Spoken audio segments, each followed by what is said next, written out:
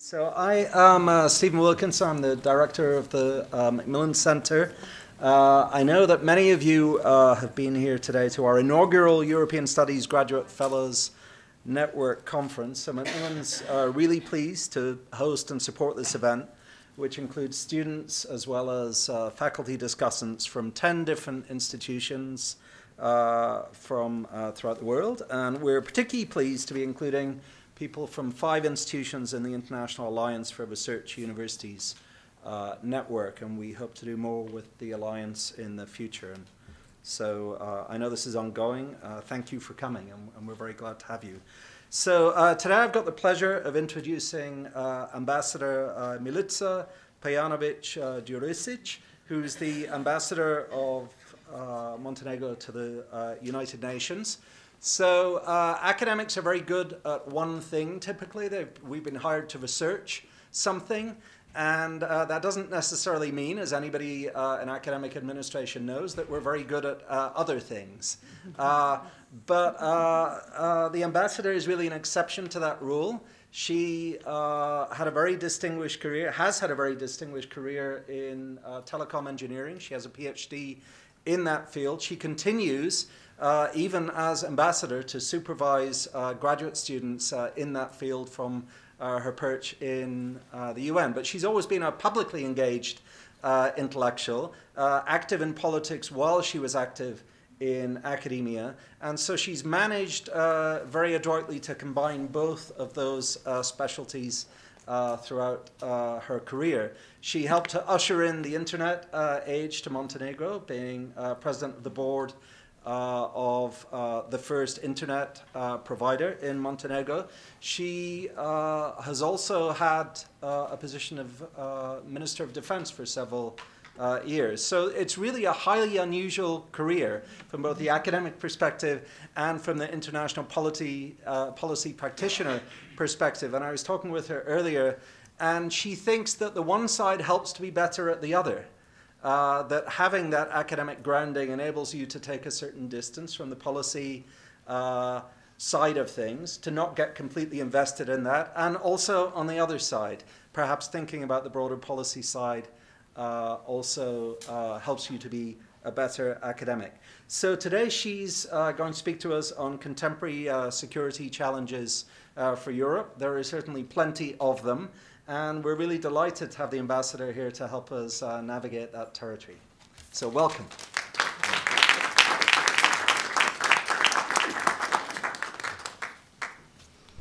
Good afternoon, everyone.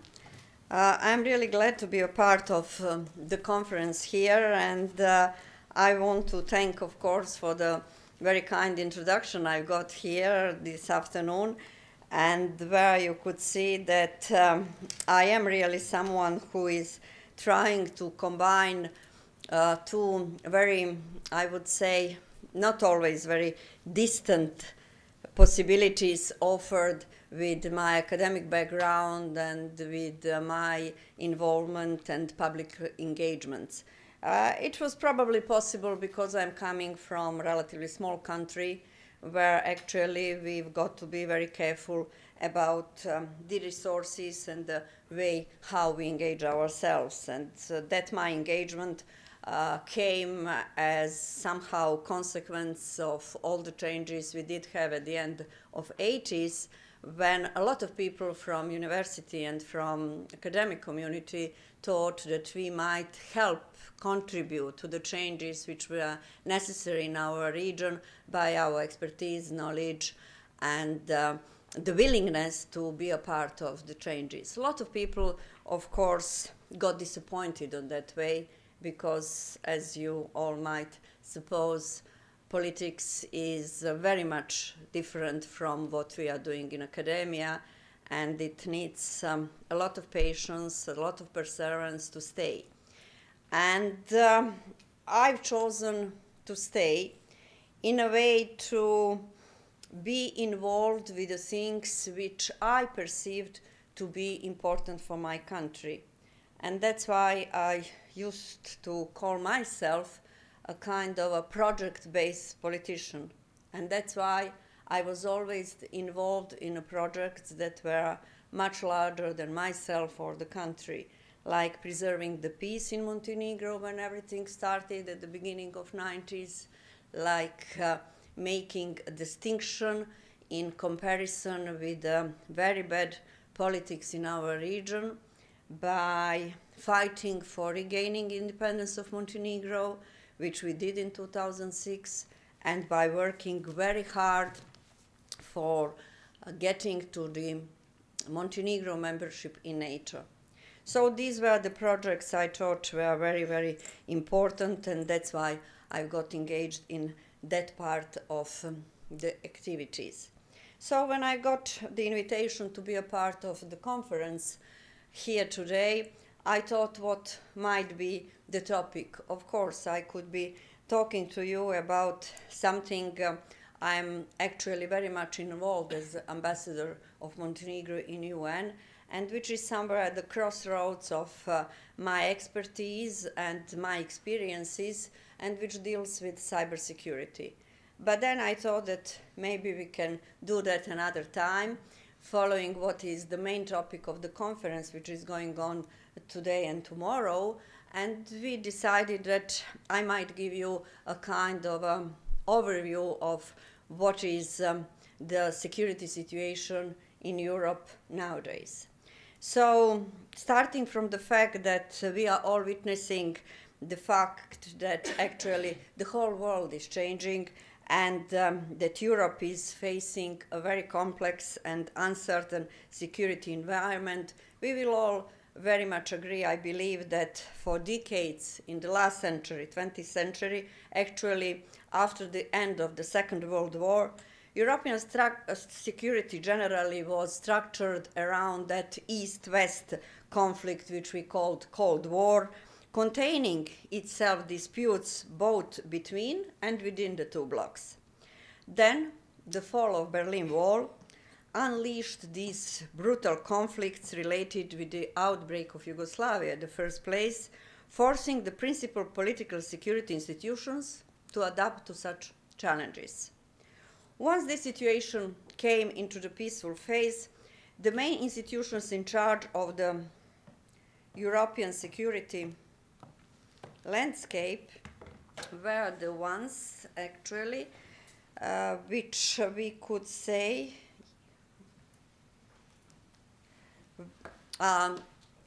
OSCE, European Union, NATO, UN also partially, and they mainly been focused from that time on issues related with threats on spots which were outside our particular continent, in Afghanistan, Middle East, Africa. And while that was certainly very much justified, what has not been foreseen at that time were fundamental changes in the international security environment driven by power transitions among states, as well as power diffusions from governments to non-state actors worldwide. These developments have created a kind of strategic shock, resulting in increasing instability within the whole post-Cold War world order. They also contributed towards greater public discontent and increasing challenges to governance in many European states, what in itself causes degradation of the whole European security and introduces disturbing elements when it comes to the vision of Europe whole, free, and at peace. In such circumstances, a growing demand is articulated in Europe, within European Union at the first place, towards becoming a more capable, more coherent, and more strategic global actor. In doing so, a comprehensive approach is a key to tackle this complex, multi-actor and multidimensional crisis and growing security threats, contemporary and future ones. As the whole world is transforming in multiple areas at an exponential rate, the international order that Europeans helped build has come under great pressure with the increasing competition between the great powers and new security threats, including terrorism and cyber attacks, as well as climate change. An element we have to take into consideration while analyzing security in Europe and elsewhere is the fact that many of the changes, political, social, economical, environmental, are substantially influenced and driven by the rapid development of technologies. Such confluence of political, socio-economic, and technological trends is actually redefining the security context globally and in Europe, resulting in complexity, uncertainty, and even disorder. In the interconnected world, geotechnology, as positioning of countries in regard to complex technology environment, could be considered today as a substitute to geopolitics in the 19th and 20th century, as new technologies will do much more than just transform science and research. They will determine how we all live and function, and it is quite clear that the race for technological leadership among the world's powers will be an important part of the global order's transformation. Those countries that can create and implement cutting-edge technologies while being able to adapt to those technologies at the same time will realize enormous economic and geostrategical benefits in decades to come. As the international competition for the redistribution of power is having a tendency of intensifying, the main serious breakdown in that sense happened in 2014. Despite all legal conventions, political agreements, security instruments, and institutions being in place, the crisis in Ukraine escalated into a conflict resulting in the illegal annexation of Crimea and Russia's intervention in eastern Ukraine. This was the first time after the Second World War that one country seized another's territory in Europe. More assertive Russia led towards the increased unpredictability we are facing, marked not only with the Ukraine crisis, but also with trying to influence political processes and deliberately interference in elections, to cyber attacks on European companies and systems, investing in modern military equipment, including in new intermediate range missiles, which led to the demise of the INF Treaty. There is no doubt that this crisis created new momentum in working on competition in political, economic, and military realms. Europe has responded in a united and very firm way. The European Union has stood firm in its use of economic sanctions, while NATO has implemented the largest reinforcement of its collective defense since the end of the Cold War, demonstrating to Russia the consequences of violating international law. On arms control and the demise of the INF Treaty, NATO further demonstrates its strength and unity by supporting the United States' decision to withdraw from the treaty, remaining committed to effective arms control, disarmament, and non-proliferation. At the same time, while the European Union is extending regularly the sanctions, NATO continues to combine meaningful dialogue with credible deterrence and defense, with the aspiration to have a dialogue, but a meaningful one, with Russia, and to build more constructive relationship, rebuilding trust where possible. In addition to these security threats from its east, Europe is also facing challenges from its south borders as well, particularly international terrorism, but also the migration that increasingly challenges Europe's security and even its solidarity.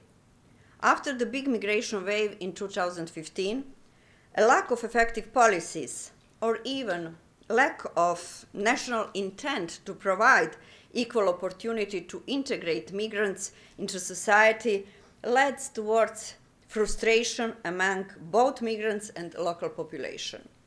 Apart from creating financial and social strain, these pose security concerns, as public discontent and polarization is on the rise, with a significant lack of trust in governments and institutions. Thus, new and old populist movements are gaining more power in Europe, having anti-government and anti-globalization agenda threatening cohesion and capabilities of European Union and NATO as well. Still, this particular issue has to be addressed primarily at national levels, and it is encouraging that the recent elections for European Parliament showed a certain positive results in that sense. When it comes to European counter-terrorist efforts, the transatlantic partnership plays a crucial role as through NATO countries have been engaged in the US-led global coalition in the fight against ISIS, liberating vast territory and millions of people in Iraq and Syria. In Afghanistan, the joint military presence supports the Afghan security forces so they can create the conditions for peace. As the situation in northern East Syria remains difficult, it has been agreed among all partners to safeguard the gains and maintain the commitment to missions and operations in the region, including NATO's training missions in Iraq and Afghanistan, and the process for finding a political solution to the crisis in Syria, which is led by UN.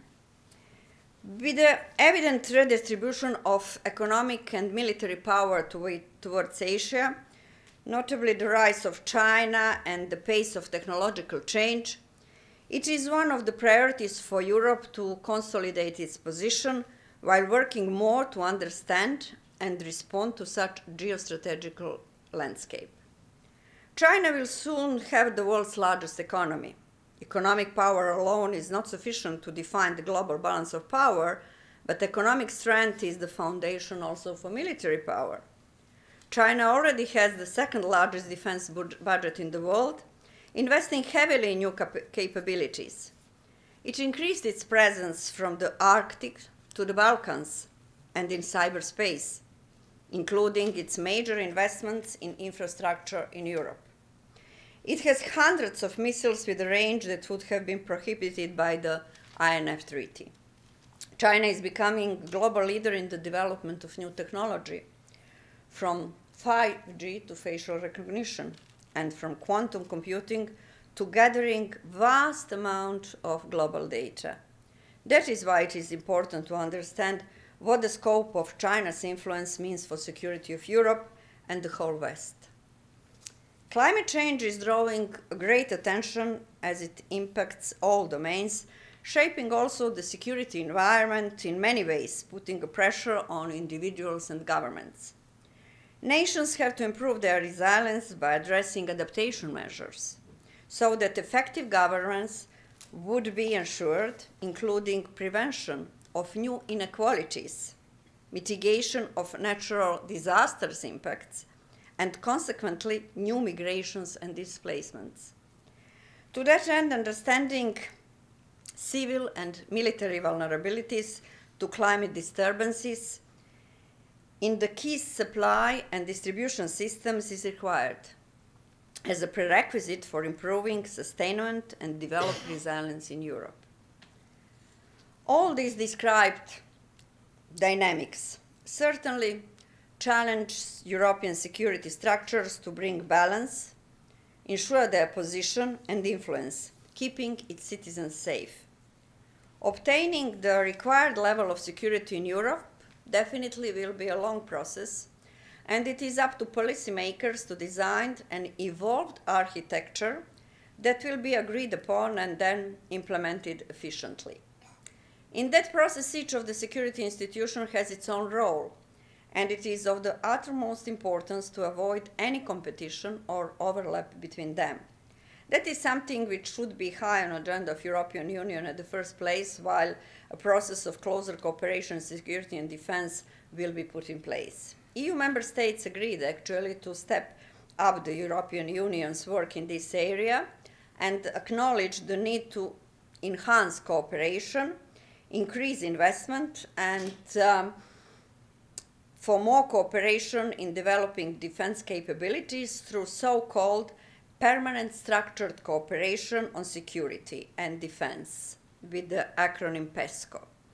It is meant to be a treaty-based framework with the legally binding nature of the commitments undertaken by the participating member states. For the time being, it's 23 of them who signed agreement for this framework. Actually, the aim is to jointly develop defense capabilities and make them available for EU military operations. In this manner, the EU's capacity as an international security actor would be enhanced, contributing to the protection of EU citizens and maximizing actually the effectiveness of overall defense spendings.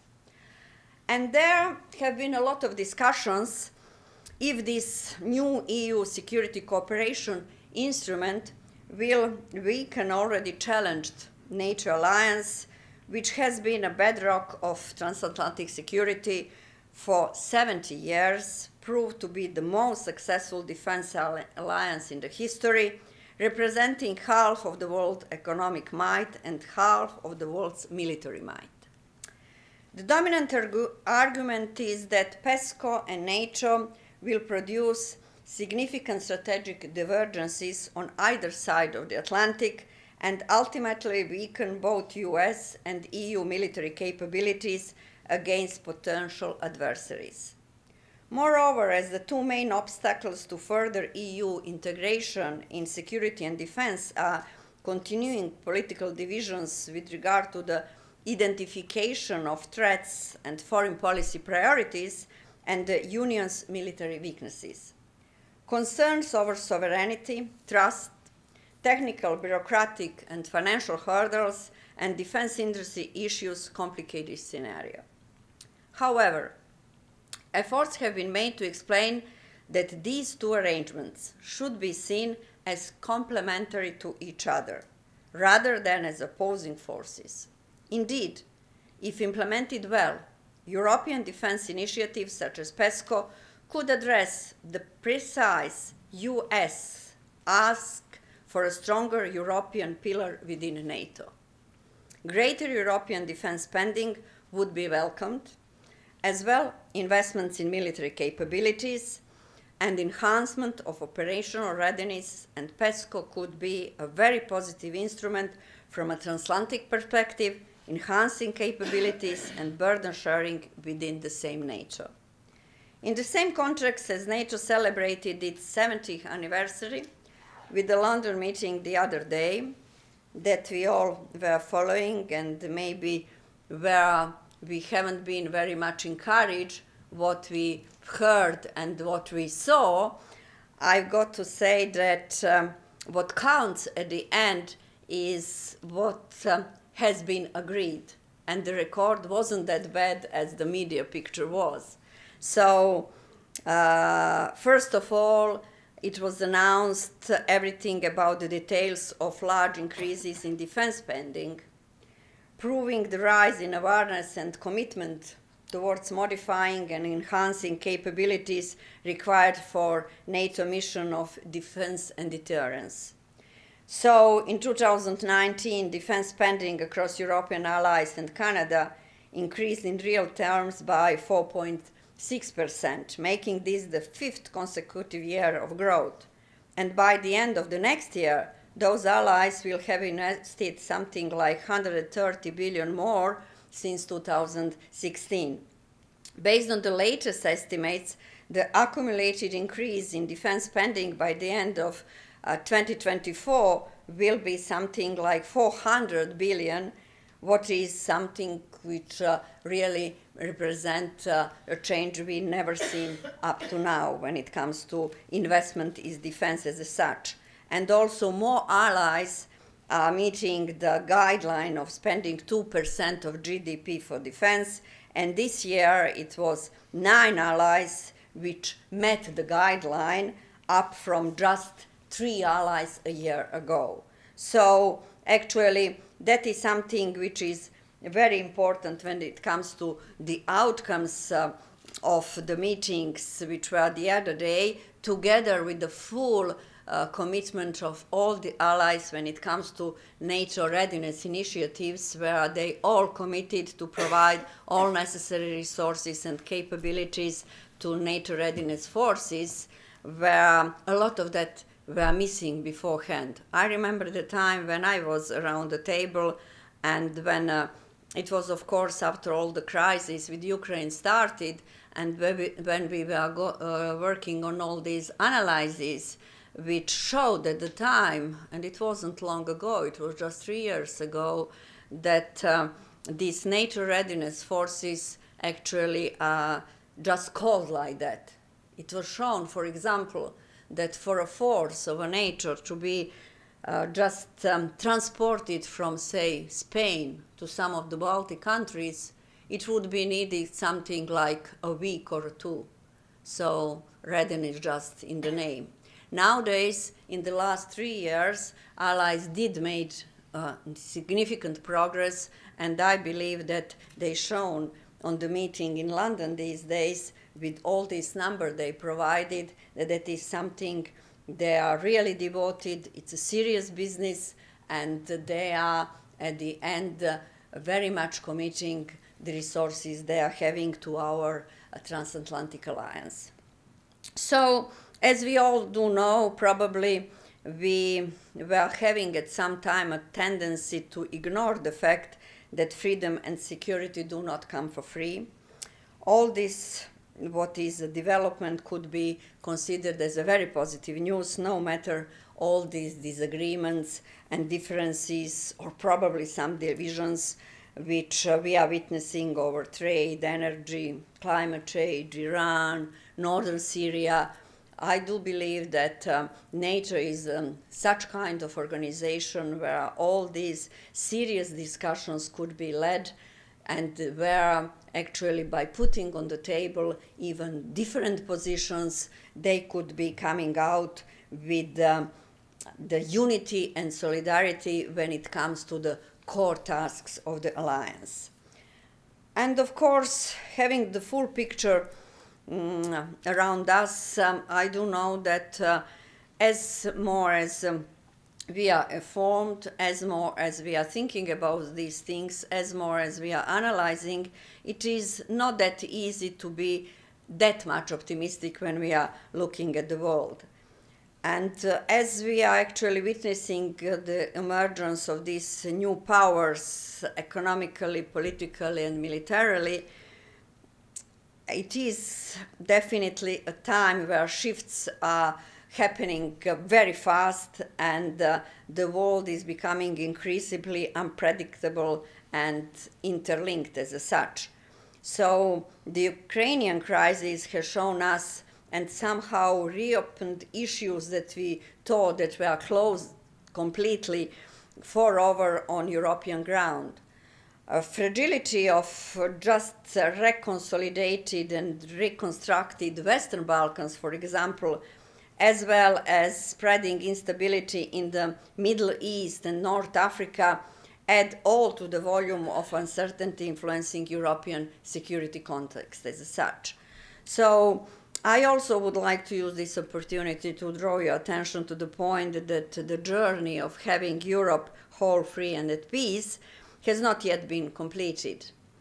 There are still young and fragile democracies in the southern part of European continent which have, through their integration processes, made their political commitment to contribute in European security and prosperity. At the same time, these countries are also at the front line of emerging security threats and challenges. Having all this in mind, we can actually make a conclusion that is of the uttermost importance to reinforce cooperation and joint efforts of NATO and EU at the first place in continuing to keep citizens of Europe safe, as potential implications of the ongoing transition in developing responses to impending risks are better recognized. Collaborative adaptation of European security architecture should be the way ahead to prevent negative trends by staying committed to the core values, while NATO should continue to provide the main framework for collective defense of the whole Euro-Atlantic region.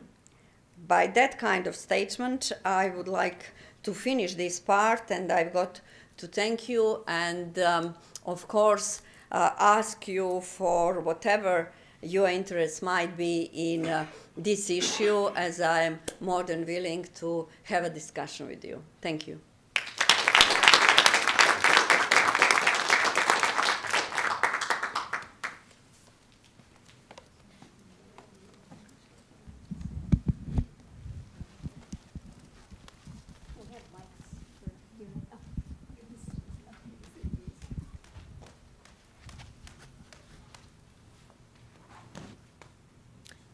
Can I? Mm-hmm.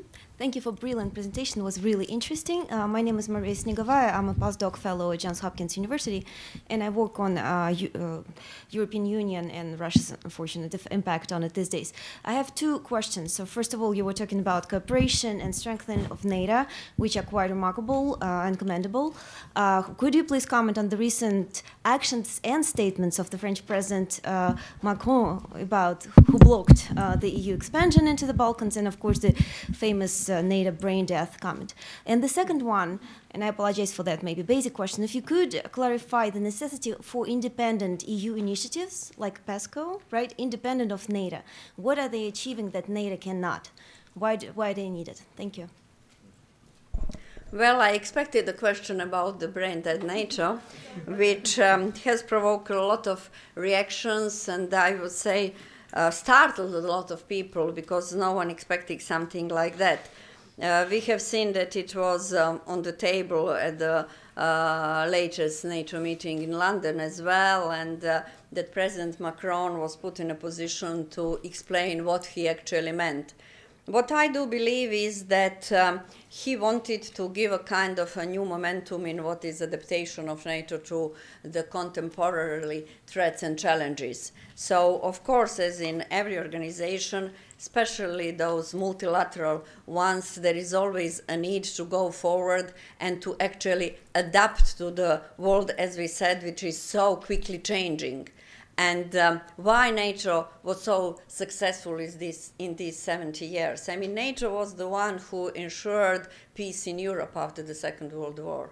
That was the alliance, together with, of course, European Union, that helped in putting aside all the divergences and all the things, horrible things that were happening in two world wars in Europe. Of course, the second one being just a kind of a second act of the first one, which hasn't been completed, actually.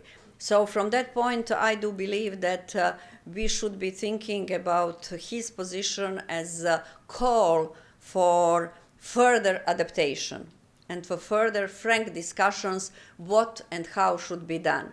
So from that point, as I said to you already, before Ukraine crisis, NATO was a kind of course, dealing with the spots we were outside Europe, as it's very important to have the stability on its eastern, on its southern flank, on its northern flank as well. So these were the priorities. But when Ukraine happened, it was obvious that everyone was a little bit too much relaxed, expecting that never something like that could happen. And NATO adapted very quickly.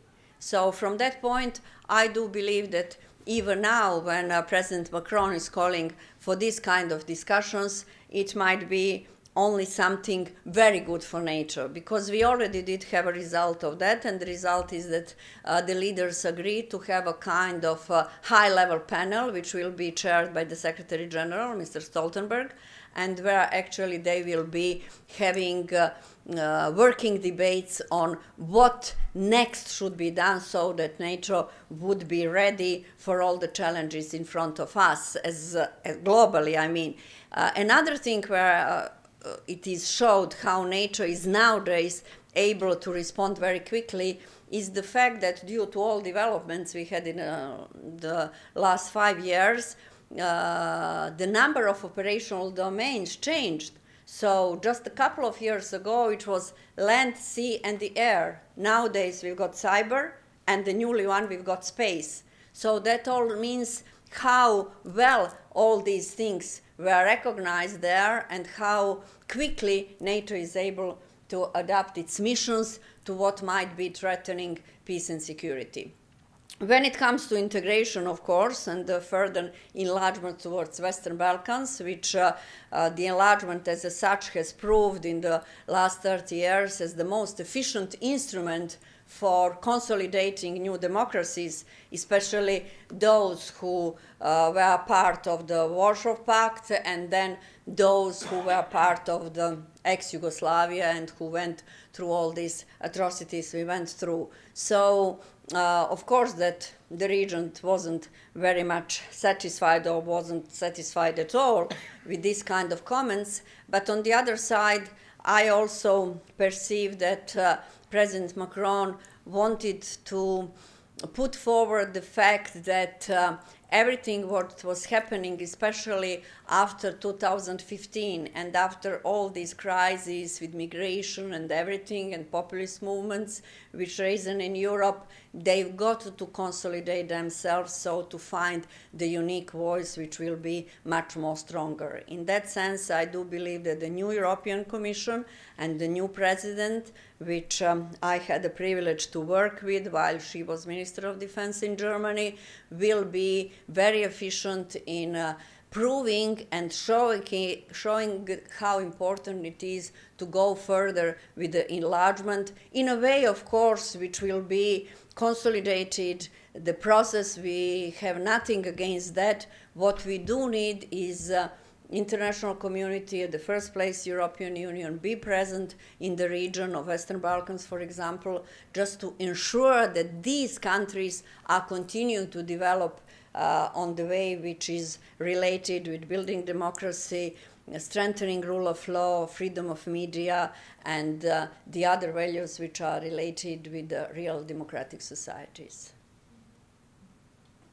And one more question about NATO versus other EU. Yeah, of course. So that's what I tried to explain. There was a lot of discussions about that, whether PESCO is something which could be considered as a competition to NATO, and whether it came at some point when we did have from this part of Atlantic some kind of statements which were putting into consideration the efficiency of NATO. You do remember some statements saying about NATO becoming obsolete and things like that. So we were all actually very curious whether that might be a response to this kind of position from the United States. But then actually European states made it clear. They just wanted that to have it as a kind of a complementary to NATO.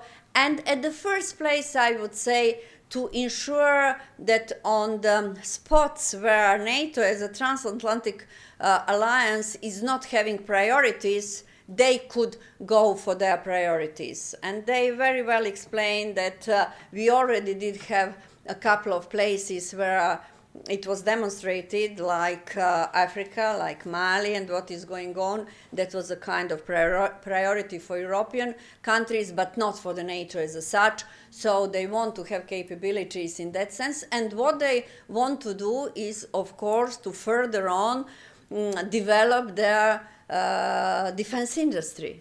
That is something which is, from their point of view, also important. And I do believe that that is important then if it's put into the function, of course, of the transatlantic alliance when it's necessary.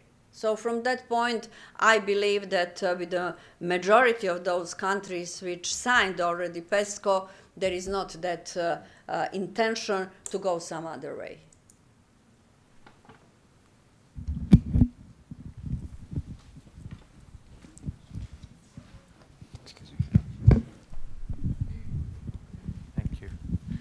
Yes, thank you, Ambassador.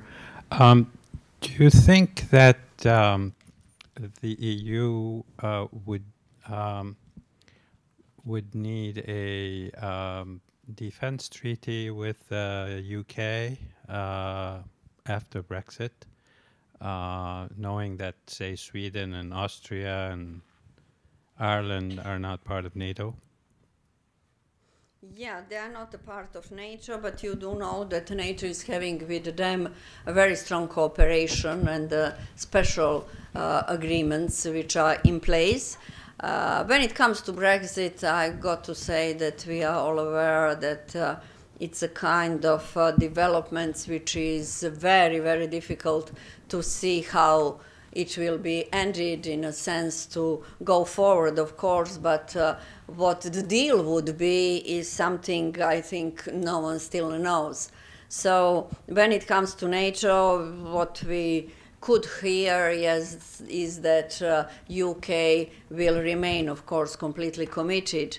And from that point, it's one of the most important allies, and definitely a part of the deal with the European Union will have something to do with the defense. No one still knows what, because we did have as a priority, or they did have as a priority, all these things which are related with social, economical things, trade things, and being very much on their ease, knowing that they are in NATO also. From that point, still a way to go.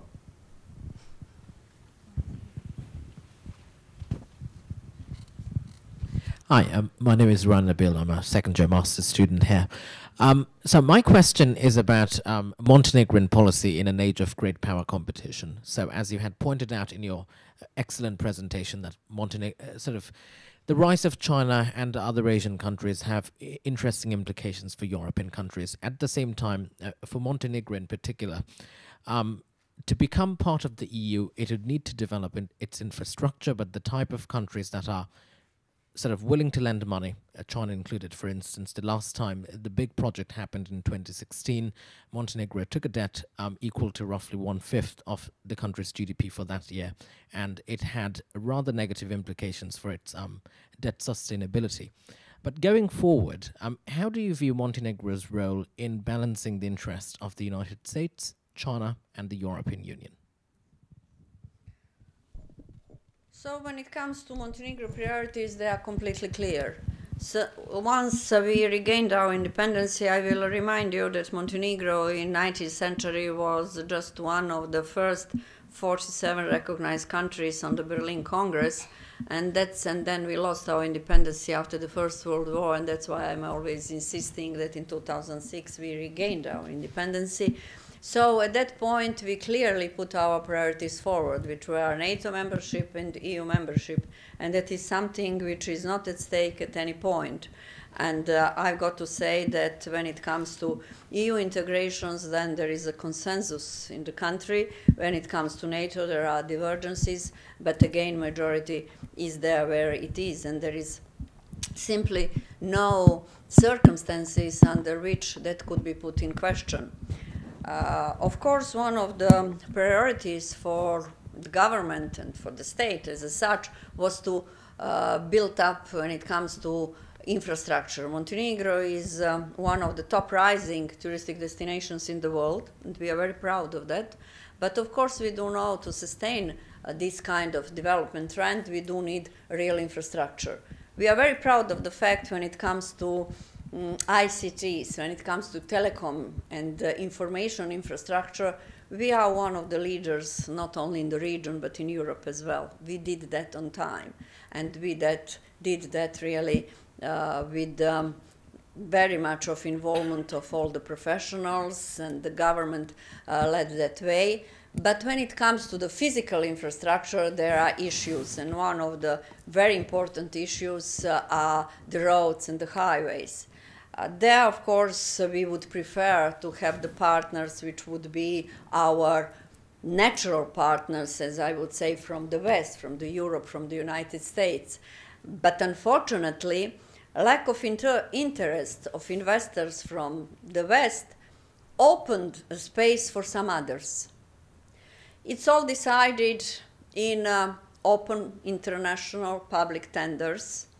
And what we've got at the time, as many of the countries in the region and in Europe as well, was an offer from China for the part of our highway, which, as you said, is a very challenging one from the point of engaged resources, following the fact that configuration of the terrain is Montenegro in that part from the south to the north is very challenging. It's very mountainous, and we are at the moment building just something like 43 kilometers of that highway, which will cost more than $1 billion because it's all viaducts, tunnels, bridges. There is nothing flat there.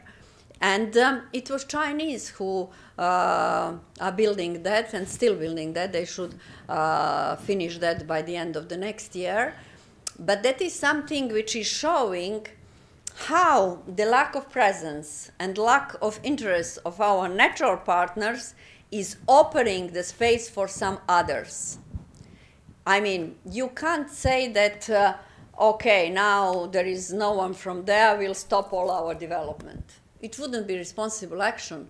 So from that point, we are advocating the necessity of integrations, of the presence of our allies and partners in the region, because if they are not present, then everything will be open for some others. Montenegro specifically is having a very bad experience with everything which happened a couple of years ago when we were working on our NATO membership.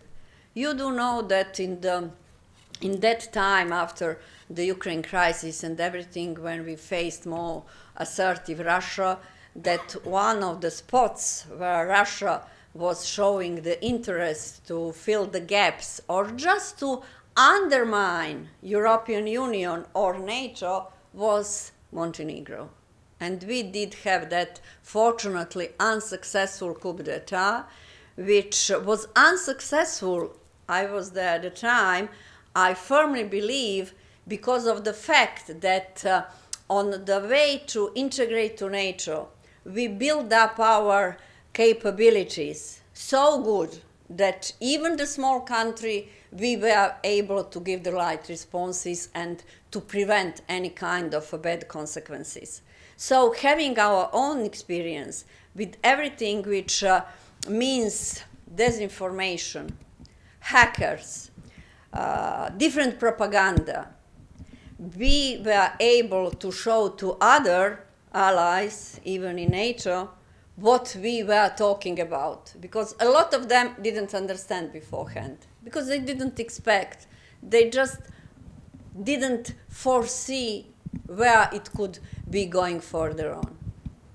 So from that point, I believe that we will be working further on together with the others to show to our partners how important it is to be in that part of the world.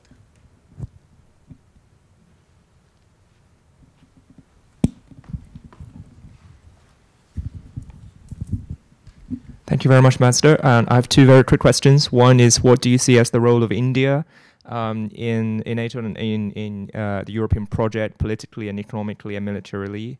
And second is whether you see that the growing influence of Russia and China in filling in some of the vacuum that US-led initiatives, let's call it broadly initiatives or engagements throughout Eurasia. Do you see that as a context? And if that is so, then it's not simply a story of a lack of interest from the West in investing in certain regions. It's actually there are social transformations and changes and wars that leave this kind of vacuum. And if that is so, then US actions in Eurasia leaves room for Russian Chinese influence, leaving a legacy and an aftermath for European countries. And so do you see there be a more robust role for European countries